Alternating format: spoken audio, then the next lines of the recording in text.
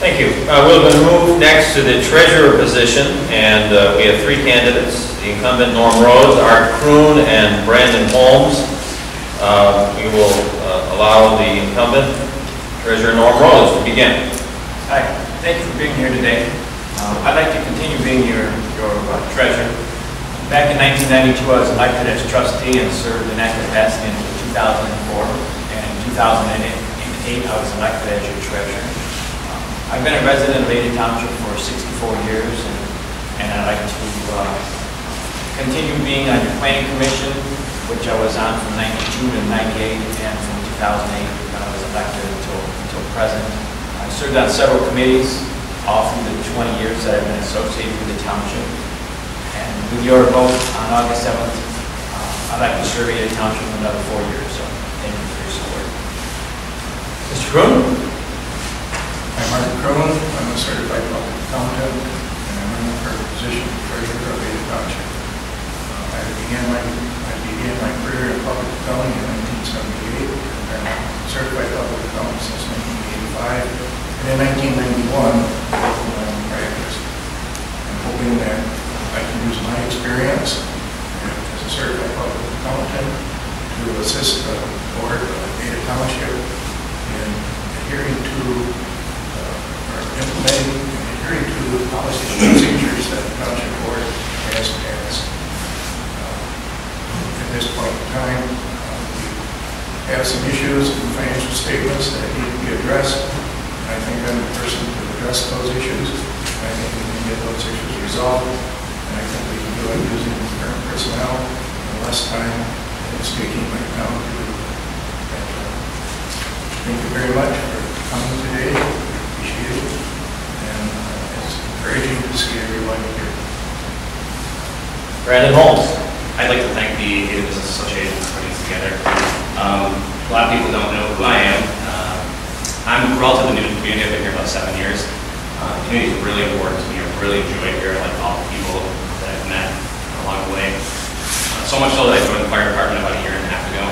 And that's just been wonderful for me. And then through the process, I've met a lot of other people. I'm just now starting to meet people in the township, and I'm looking forward to playing a bigger role in this community.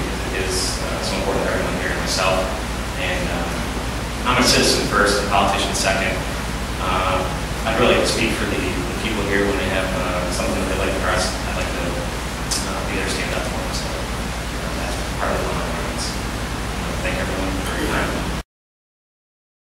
For the treasurer candidates, some have raised the question of whether the position should remain full-time or part-time.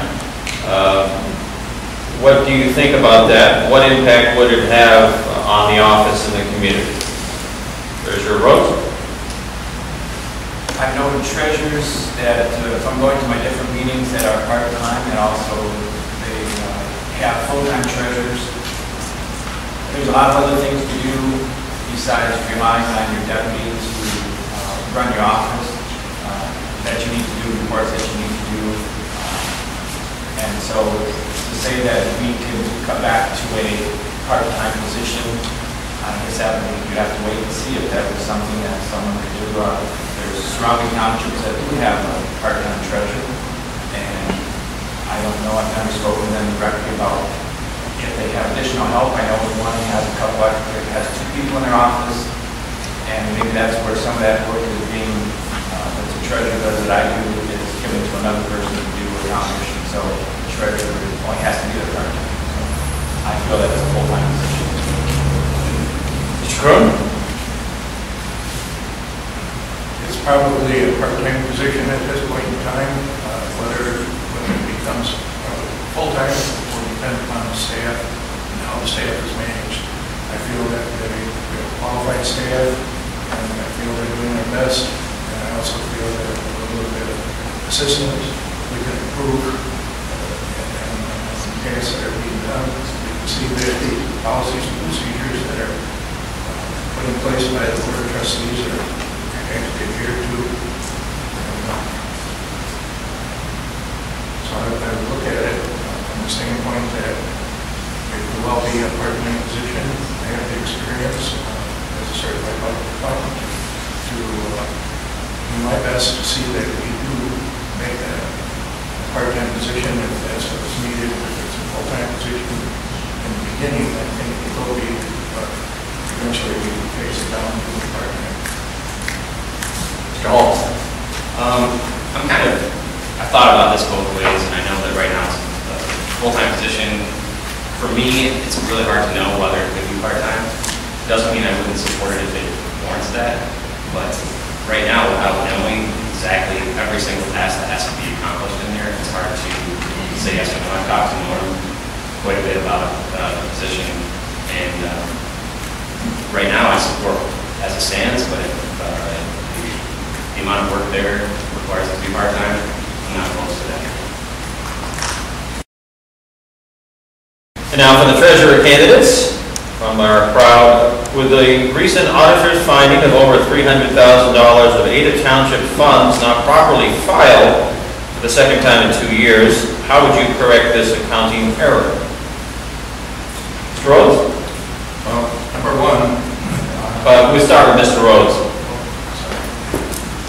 First of all, the accountants made the comment to us, and I checked, and there was 3 entries in our general ledger that were made in May that were accrued back into the last fiscal year that amounted to a good portion of that money. So that makes it look a little bit skewed. But in the meantime, I found that I've had 3 people come forward and offer me some help. I know I'm not a CPA. My background has always been for 30 years as an engineer, so I'm still learning my job. And I've had a CPA come forward with a banker and also an ex-auditor from another city that has offered their help to me to be able to reconcile the monthly the general ledger between the bank. The bank account has never been a problem. We've always had the money. It's always accounted for every month. So it's a matter of comparing the general ledger entries against the bank account. Mr. Kroon, you're specifically referring to the $300,000 deficiency? Correct. That's what the question was. Number one, the 2012 audit report has not been issued as yet. And so those findings are a little premature. I do think that if they are, in fact, repeat findings, then we need to address with the staff how we're going to, why aren't we complying with the policies and procedures that the Ada Board of Trustees would establish. And reconciling the bank accounts and the fund balance accounts every month. That's a simple task. And we have the software to do it. We don't want to be in a position like Three Oaks was about 4 years ago, 5 years ago, when the bank accounts had been reconciled for several years. It's payday and payroll checks are constant. We do not want to put ourselves in that position. We want to address these issues now. The board has set forth all these internal control procedures, and it's imperative that they be followed. Sir? I've owned and managed several businesses in the past, and done a lot of accounting. I've had a lot of accounting issues that we've had to get corrected, and I wasn't completely aware of everything until the story came out. I knew that there was a small issue. I know that the money's there, so that's not a horrible thing. I'm glad it's there. It's just a matter of getting it in the correct spot. I think Rhoades has done a good job with everything, and I think if outside help is something I know that was stated that they may need a CPA in there. If sometimes that's what you need to get the job done. I'm not opposed to that at all. So I think that's what's needed. And sometimes just to get the error corrected, that's fine. I think once it's correct, I think it's just it's an easy process. For the treasurer candidates, if elected or re-elected, what would be your top priority in the year ahead? Treasurer Rhoades? To continue to keep our money in the banks in a safe bank with a safe bank.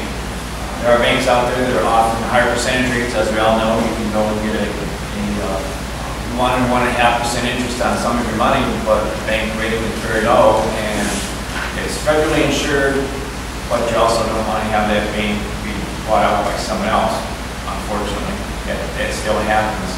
So my goal is to make sure that our money is safe with the bank that we have. I've changed banks since we took office and saved the taxpayers by having no annual fees. They increased our interest rate from 0.05 to 0.5, and we don't have to keep any minimum daily balance as we did in the previous bank that we used. So that's my main goal, to make sure that our money is safe and your money is safe into the next 4 years. Mr. Kroon. My initial focus is going to be to clear up these material weakness statements that auditing firm of Siegfried and Crandall has presented. The first one here is a serious one. We consider the following deficiencies to be material weaknesses. Policies and procedures over monthly bank reconciliations are not effective because necessary adjustments to the corresponding general ledger cash accounts are not identified and recorded. This is a repeat finding. That means it's been going on for more than 2 years. I don't say that there's anybody in the staff, township staff, that's not trustworthy. I just think it's essential that they adhere to the internal controls that have been put into place by the township board. The other thing is, we're not reconciling these checking accounts. We don't know what checks have been approved or unapproved. We don't know if unapproved checks are clearing. We don't know the appropriateness of all of these checks. We need to do something about it. We need to get our house in order, and we need to get that footnote, or that disclaimer, exception written on. We need to get it out. The second exception is regarding financial statements, and there's 1,240 townships in the state of Michigan, and I think that's probably virtually all of them have this same foot. Thank you, sir. You're expired. Mr. Holmes, your top priority. I agree with Mr. Kroon. I think the most important thing is to get that issue handled. Once you have that handled, which it sounds like they're really close to getting that taken care of, I think it's just handling the funds. It's really important. It's a big responsibility. It's a lot of money that we deal with here. And I think just making sure that this issue doesn't happen again is the most important. I think another issue where the township can regain some funds is just going after the unpaid taxes. I know there's a lot of that. I know past businesses I've had a lot of unemployment funds, and that's something that I'm pretty good at. And I think that's a big spot where we